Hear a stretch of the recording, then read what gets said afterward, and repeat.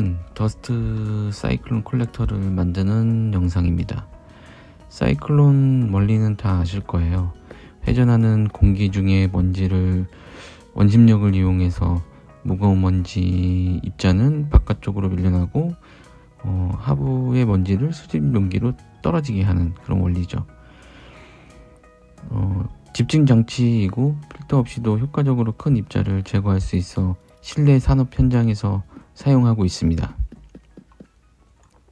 3년 전에 프레레에서 출시된 가성비 공업용 청소기를 구매해서 사용을 했습니다. 지금은 찾아보니까 가격이 조금 올랐지만 10만원 정도 줬던 것 같아요. 네. 현장에서 바닥 청소할 때 그리고 줄눈 넣기 전 드라이픽스 제거할 때 흡입 용도로 사용을 했는데 수명을 다했습니다. 10만원 가격에 많은 것을 바라면 좀 그렇지만 사용하면서 제일 불편했던 부분은 필터에 먼지가 쌓이면 흡입력이 현저하게 많이 줄어드는 것이 제일 극복하기 힘들었던 부분입니다. 다른 청소기들도 그러할 거예요. 네. 그래서 용량이 충분하게 남아 있어도 먼지를 자주 털어가면서 불편하게 사용을 했었습니다. 너무 무리하게 사용했는지 소리도 이상하게 나고 흡입이 더 이상 잘 되지 않아서 폐기 처분하려다가 사이클론 집진기로 재탄생하게 되었습니다. 우선 듀얼2 사이클론 제품이 10만원대에 23리터, 38리터로 판매되고 있는 부분을 참고하시고요. 저는 공업용 청소기도 구매해야 하기 때문에 더 이상의 큰 지출을 원하지 않아서 사이클론 부품만 구매해서 활용하기로 합니다. 사이클론 부품은 온라인에서 쉽게 구매하실 수 있어요. 프레레와 거의 흡사하지만 더 저렴한 호환이 될 것 같은 이엑스파워 EVC-20P 모델을 선택을 했고 가격은 99,800원 합니다. 집진기를 만들기 전에 현장에서 이미 많이 사용을 해서 깔끔한 모양새는 아니지만 더 사용을 하면 이 청소기도 금방 고장날 것 같아서 속도를 내서 만들어 보았습니다. 집진기 좋은 제품도 있습니다. 제가 눈여겨봤던 제품 두 가지를 꼽자면 힐티 VC40L-X 그리고 카처 NT30 그 모델이 있는데 힐티 제품은 액세서리랑 이것저것 구매하면 한 140만원 그 정도 140만원에서 150만원 정도 하더라고요. 넘사벽입니다. 카처는 120 그 정도 하는 것 같고 역시 첨단 제품입니다. 성능도 월등하게 좋고 탐나는 제품인데 어차피 현장에서 굴리는 전자제품은 소모품이라고 생각하고 있어서 구매까지는 조금 어렵더라고요. 필터 가격만도 10만원 가까이 하는데 정말 후덜덜합니다. 성능은 정말 좋겠죠. 유지비가 많이 들 것 같아서 저는 그냥 고장나면 10만원 주고 또 새걸로 사서 사용하려고 합니다.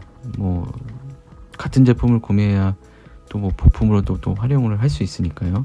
이엑스파워 청소기의 장점은 가격치고 성능과 구성이 아주 좋습니다. 그리고 온라인 마켓에서 액세서리를 파츠별로 구매를 할 수가 있고 없는 부품은 AS 센터로 연결해서 파손된 부품을 구매할 수도 있습니다. 실제로 저는 그렇게 해서 잘 사용을 하고 있습니다. AS 센터 전화 연결이 잘 안 될 수도 있어요. 그런 거는 참고하시면 될 것 같고 집진기를 만들고 청소기와 연결해야 하는데 이것저것 많이 고민을 하다가 실리콘 카트리지를 활용을 해서 간단하게 분리와 결합을 할 수 있도록 문제를 해결을 했습니다. 바닥 시공 시 바닥면 정리를 할 때 최고의 성능을 자랑하고 있고 이 영상은 어디까지나 참고 영상입니다.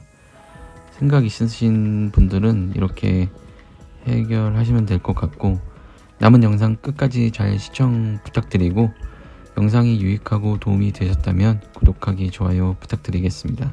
영상 제작에 있어 저에게 큰 힘이 됩니다. 모두 안전하게 건강 잘 챙기시면서 일하셨으면 합니다. 오늘도 긴 영상 시청해 주셔서 감사합니다. 다음에도 노력하는 영상으로 또 찾아뵙겠습니다. 감사합니다.